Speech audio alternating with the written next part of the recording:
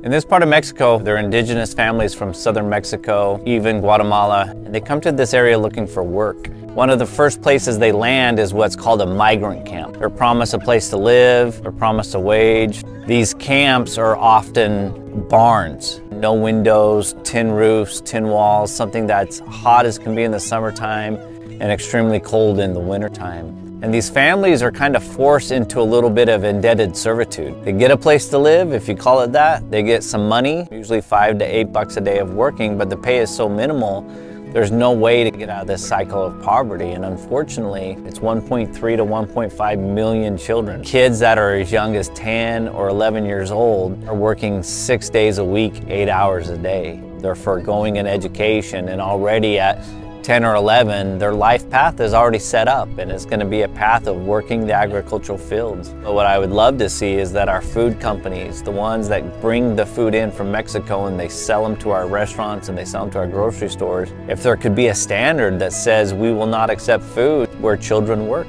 What we do at Prosperity Homes is we work with a lot of families who have been able to make the next step out of the migrant camp.